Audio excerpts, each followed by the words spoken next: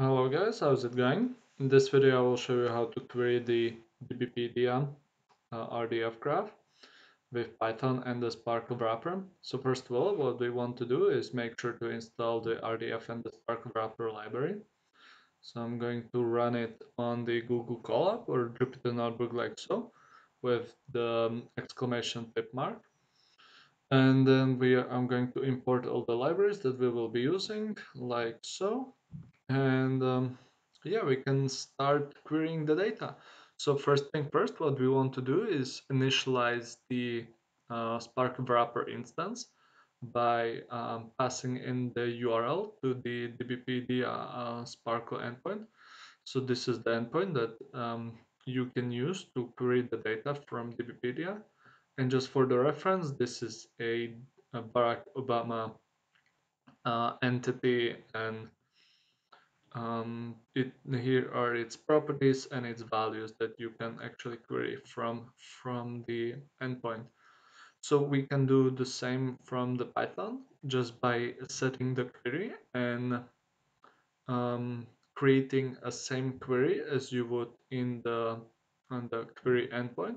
So in this case, we are going to look for objects where the subject is Barack Obama and its label or its property is RDF as label. Then we are going to set the returning format to JSON, query the data, and convert the raw data into something usable, and then we can print it out. And yeah, once I print out the data, we can see that these are the actual labels for Barack Obama entity. Now we can simply iterate over the results like so to print it in a nicer format. We can also get its language and the language of the object and its value and print it in a nicer way. Now, let's say that we want to get something else from the Barack Obama entity. So, for example, let's get the abstract. So let's get all this information. Um, so instead of the RDF as label, I'm going to change this to DBO abstract. Um, and the object is going to stay the same. I'm going to set the format, I'm going to query it, and then iterate over all the results, get its language, its value, and then simply print it out. And we can see that these are all the abstract value of Barack Obama. Let's actually filter out which are not in English and execute it like so. And we should get the abstract of Barack Obama entity from the DBpedia. And as we can see, it's identical. Okay, so let's look at another example.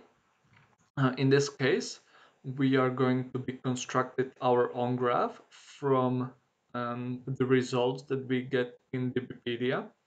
So let's look at the machine learning entity subject, and let's get its a broader all the broader concepts and all the narrower concepts of machine learning. So if I execute this query, we can see that a broader concept of machine learning is artificial intelligence, and a narrower concept would be a subclass of machine learning would be a Markov model. So we can simply execute query like this. And since we want to create our own graph from this, we can add in the construct clause and just set the returning format as we wish so.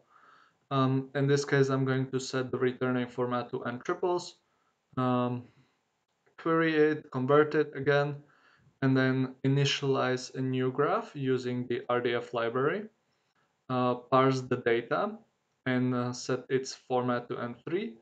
And then we can simply serialize the graph and print it out.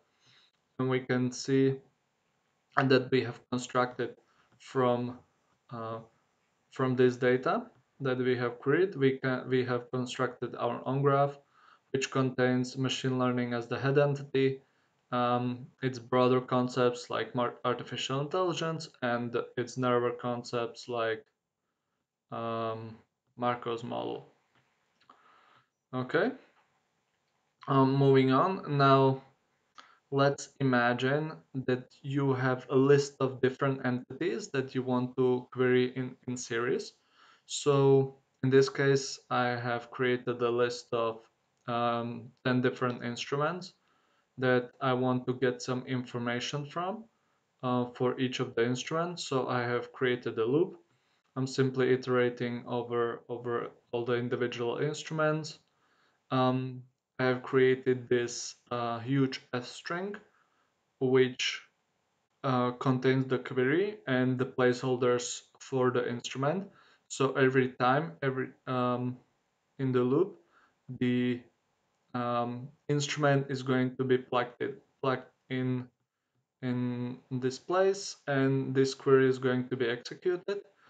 Um, in addition, I'm also filtering uh, the labels and the comments so that the results are only in English, setting the resulting format to JSON, querying the data, and then um, simply getting the data and processing it and printing it out.